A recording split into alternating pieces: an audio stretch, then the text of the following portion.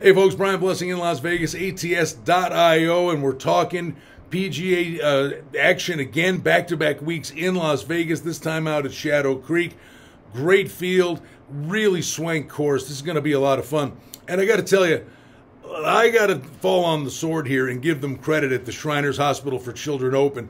I always carp and moan about the fact that the winning scores in the 23 to 25 under range, but you know what they always get?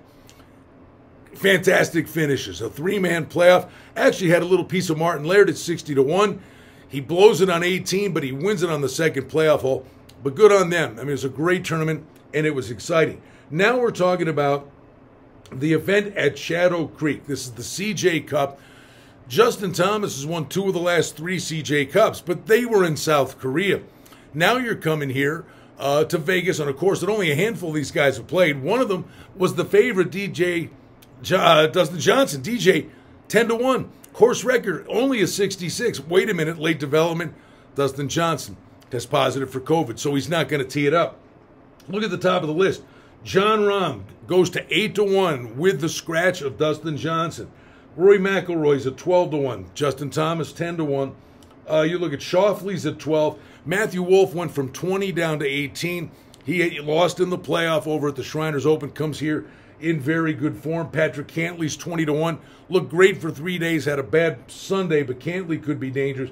The guys coming back from England in the BMW Championship, in particular, Ty Hatton, who won, Fleetwood, Fitzpatrick, Shane Lowry, they all played great on the weekend. Well, one of those Englishmen step up to the plate, bring that good form. Travel's tough, but they're in good form. I think the way to go here is look for a price. On the weekend, you get one of these great players who's 4 or 5 back before moving day.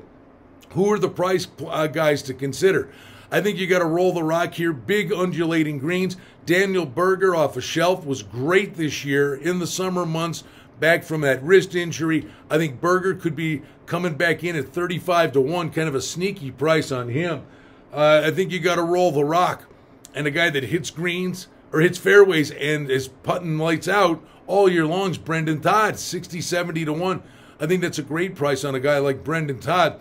But the guy I would take a real long look at is Sung Jae Im, who just plays week after week after week. And I think the shutdown, the pandemic, hurt him more than anybody. He played this past weekend over at TPC Summerlin. I think he comes in here, had a pretty good tournament. I think Sung Jae Im's sitting on a win soon, and this could be the week at a nice overlay price of 40 to 1.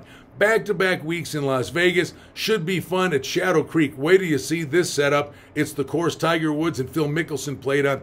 Going to be a great weekend of golf. Glad to talk about it right here at ATS.io.